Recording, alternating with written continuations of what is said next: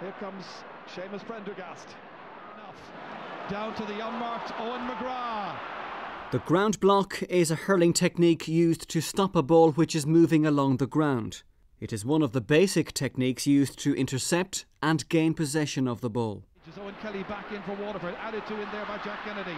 Inside towards Dan Shannon. Field that Alan Kearns is producing it at the moment. And here's Seamus Dwyer with the clearance for Leash. Hand passed to the centre half back, Ronan Curran. Good ball, low and intelligently into Niall McCarthy, needed 2 touches, having a go from distance. That's good, that's a beauty!